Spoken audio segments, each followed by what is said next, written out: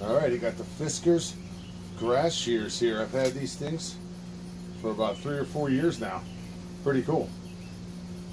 It's basically a hand-powered weed whacker in a sense. This thing measures 36 inches in length, so it's 3 feet. It's good for people of all sizes. I'm 6'2". I can use this without a problem. I'm sure anybody that's not 6'2" could also use it without a problem. You can see my blades are a little oxidized. It's been stored in my shed every year for the last 3 years or so. I usually just hit it with some WD-40 and it's good to go. One of the cool features about this thing is it has a swiveling blade on it. So if you wanted to get something on the side, you just turn the blade sideways. Look at that.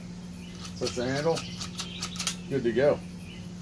And it also swivels the other way, 360. So if you want to get up against fences or along a sidewalk or something, it's easy to do. It also has a little locking feature on here. If you squeeze the handle tight and press this button, it'll hold the blades closed for you for when you're storing it, which is good. And similar to a weed whacker, it has a little handle here you can hold on to while you're using it.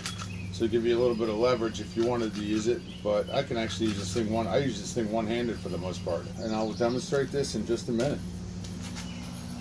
All right, so here I'm using this with one hand just to show you how you can get into areas where maybe you don't want to throw a weed whacker at because you'll wreck something around there. So you can just get in here with one hand and chop away. Like under this bush, I don't want to destroy this bush right here, so I just hop in there with this one guy, one-handed.